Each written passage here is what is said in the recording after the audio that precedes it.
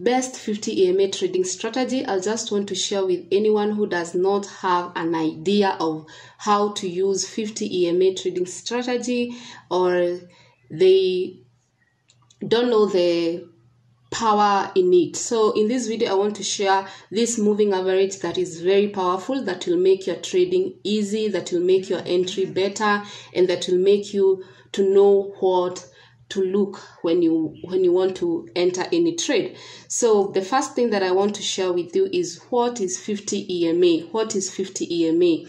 So 50 EMA is an exponential moving average strategy, or EMA strategy. It is used to identify the predominant trend in the market. It can also provide the support and resistance level to execute your trade. So many traders out there use 50 EMA. There are some who use 20 EMA. There are some who use even 100, 200 EMA. It all depends with your preference, and if you have tested and you have gotten results, it's okay. So in this video, I will show you 50 EMA because that's what I use and I have seen it works magic. So we are on the daily time frame. As you can see, the 50 EMA is the black moving average that I have highlighted here. And let's see for the trend, the previous pattern. We can see let's see how the 50 EMA help us. So the first thing that you need to understand is that if the 50 EMA is crossing on towards the price, I don't know if I can use an example. If the 50 EMA is crossing the price, these are the price, and the 50 EMA is crossing through the price, that market means it is consolidation, and maybe you may lack a good entry because you are likely to be stopped out. So if you see 50 EMA crossing or just moving in the middle of the price, just avoid that trade of the day. As you can see, remember guys, this is a higher time frame. Those who trade on a daily or a higher time frame, if you see something like this, you will not enter such a trade because it is in the middle of the price. So again, if you see a moving average when it is above, if you see moving 50 EMA above the below the price, sorry, so we have our 50 EMA like that, and then the price is above, we look for a buy. So that's all you need to know. We look for a buy. The trend is buy. So for instance, if you see the 50 EMA, it's below the price. For instance, this price was down here and then it broke, it retest. You see here guys, it broke. So in this case, this 50 EMA is acting as resistance. So it came and then it broke the resistance, now the 50 EMA, and then retested. So your entry would have been here because the price is above the 50 EMA. If you are looking for sell opportunity, the 50 EMA should be above the price. If you want for a buy opportunity, the price should be the 50 EMA should be below the price. I don't know if I'm confusing you. The 50 EMA should be below the price if it's a trend, an upward trend like this.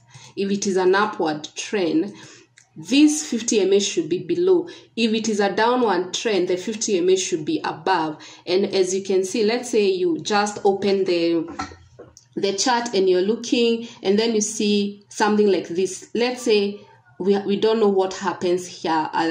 We don't know what will happen. So we see the sellers just going down. We don't know if this is a downtrend or maybe it is a retracement. But when it touches our 50 EMA and then it consolidates and it continues moving, you know this now is a downtrend. And that's the power of the 50 EMA, as long as the price. So for instance, if the 50 EMA is above the price and it is a sell, it's a downward trend, you don't look for buy because you are likely to get stopped out, or you are likely to be on the negative side all of your trade. So that's the power of the 50 EMA. Let's go to a smaller time frame. Now this is our 4 hour. As you can see, our 4 hour, let me show you. You see how, like I was telling you, if the 50 EMA is going across the price, we really need to avoid to take a trade. You see, it is going across the price. It means this moment, the whole of this time was a consolidation time. And when you enter such a trade, you easily get stopped out very quickly. So you just wait for opportunity where the 50 EMA, it's either below the price or above the price. And here we have said if it is below the price, it is an uptrend, and we are looking for a buy opportunity if it is below the price. This is our 50 EMA. So this is our 50 EMA. This one is our 50 EMA.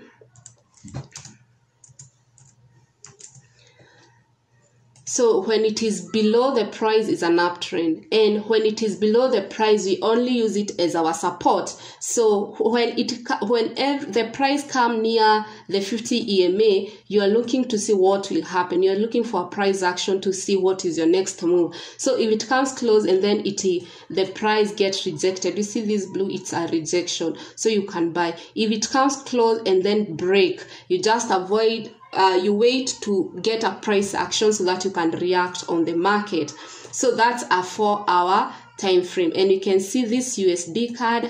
I didn't tell you we are reviewing USD card on the time frame. As you can see here, let me just give you a minute to tell me what is happening here.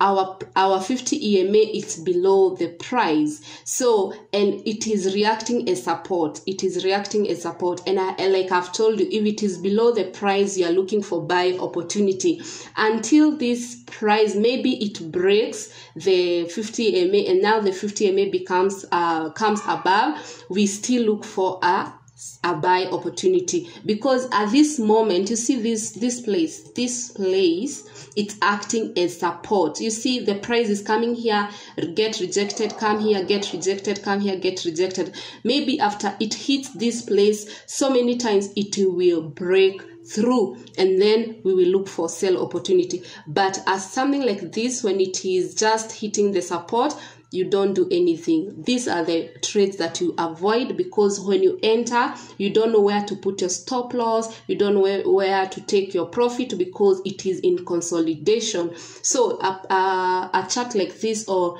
a market like this, you just wait, you observe, and really you can wait for a price action so that you can enter.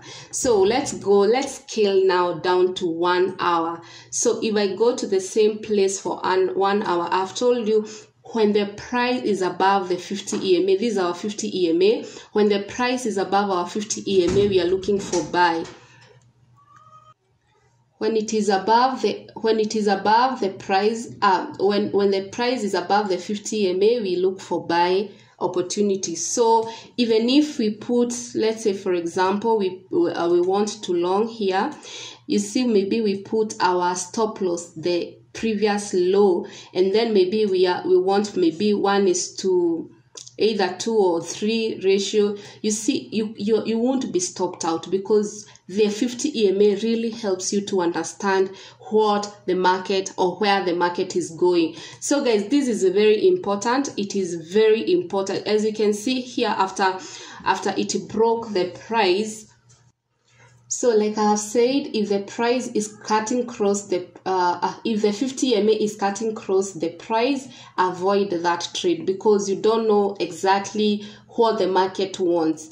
The buyers and the sellers have the same control, and if you may short this market and maybe get stopped out by the buyers, or you may long this market and get stopped out by the seller. So when it is crossing the price, avoid this market until it gives, either it breaks and retest, you can enter, or it goes up and maybe it retests, or it has a pullover, you can long the market.